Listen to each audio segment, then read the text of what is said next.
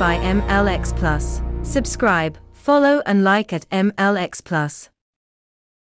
Israeli forces killed at least 6 Palestinians and wounded 11 others during a raid in the occupied West Bank city of Jenin yesterday, bringing the total to at least 68 Palestinians that Israeli forces have killed this year so far. France's nationwide strike against a planned pension reform, which disrupted train services, shut schools and halted fuel deliveries, will continue today as unions seek to force a government retreat on the deeply unpopular policy. 2 of the 4 Americans kidnapped by gunmen in northeastern Mexico have been found dead, in a grim reminder of the lawlessness plaguing parts of the border region.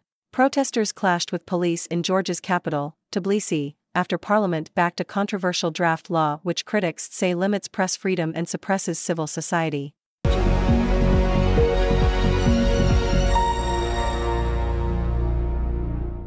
AI News by MLX Plus. Subscribe, follow and like at MLX Plus.